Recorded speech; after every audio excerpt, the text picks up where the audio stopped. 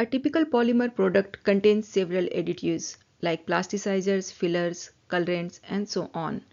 But plasticizers have played very important role in the growth of plastic industry. Many of the everyday items wouldn't be possible without plasticizers. Plasticizers are colorless low molecular weight compounds that are added to a polymer for mainly two reasons. First, to make the polymer flexible and improve flowability. Second, to meet the demand of the end product's application. Addition of plasticizer molecules into the polymer weakens the intermolecular forces between the polymer chains. As a result, free volume between the polymer chains increases, which allows polymeric chains to move or rotate freely. As a result, polymers show flexibility. Plasticizers are used in a number of plastics. However, almost 90% of all plasticizers are used to make flexible PVC. Without plasticizer, PVC is a hard and brittle material and it is very difficult to process. Rigid PVC is mainly used in pipes, siding and window profile applications, whereas flexible PVC can be used for many other applications such as shower curtain, vinyl flooring, clothing, bags, flexible plastic tubing, electric wire coating, etc. Common examples of plasticizers are benzoate, orthophthalate, terephthalate, adipates, phosphates, acylates, silicates, trimilitates, and epoxidized oil.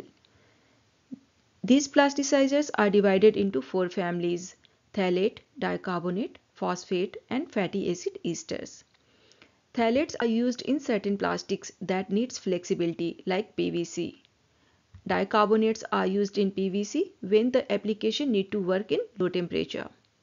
Phosphates are used to make a material flame retardant, and fatty acid esters are added to rubber and vinyl polymer to improve flexibility. Plasticizers can be broadly classified into two main categories: internal and external plasticizer. Internal plasticizers are copolymers of the monomer of the desired polymer. They are added to the polymer during polymerization process. Internal plasticizers provide flexibility to the polymer by reducing TZ through grafting or copolymerization. The plasticizer forms a chemical bond either with the main chain or attached as a side chain. The most common monomers used as internal plasticizers are vinyl acetate and vinylidene chloride. These plasticizers are in limited use due to their limited availability. The second type of plasticizer is called external plasticizer. External plasticizers are the most important as far as commercial application is concerned. These are low-cost chemicals that do not chemically bond to the polymer.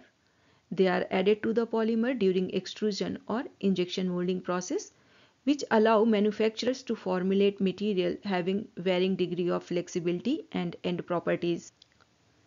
This type of plasticizer can be further divided into two categories: primary and secondary plasticizer. Primary plasticizers show significantly high compatibility with the polymer resin and therefore impart a high degree of flexibility. They can be used at a very high loading depending upon flexibility requirement. Primary plasticizers can provide desired flexibility by itself, whereas secondary plasticizers cannot be used alone since they have limited compatibility with the polymer resin. Secondary plasticizers are mainly used for cost reduction and low temperature property improvement. The most common primary plasticizers are phthalate compounds and secondary plasticizers are silicate, polyesters and epoxidized oils.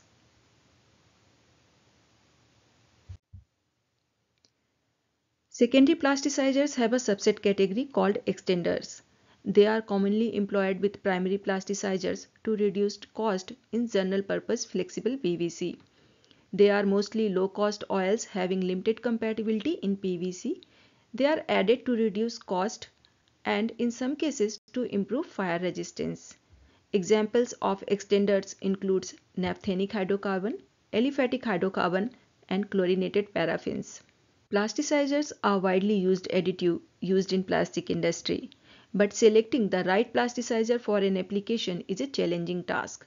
Selection of plasticizer depends on many factors, but the most important of them are plasticizer's compatibility with the base polymer, plasticizer's ability to withstand high heat and shear during processing, resistance to harsh aging conditions such as UV chemical resistance, and end property contributions are also very important parameters. For commodity application, the cost of plasticizer is also considered. If the application area is in water pipe, toy, food contact or medical related, then the plasticizer must have country specific food contact requirement approval. So, in summary, we can say that by choosing the right plasticizer and formulation, we can achieve polymer with desired properties. But plasticized polymer may not necessarily have combination of the best properties, because incorporation of plasticizer into a polymer is a compromise where some of the properties are improved at the sacrifice of other properties. With that, I would like to end today's video. Thank you for watching.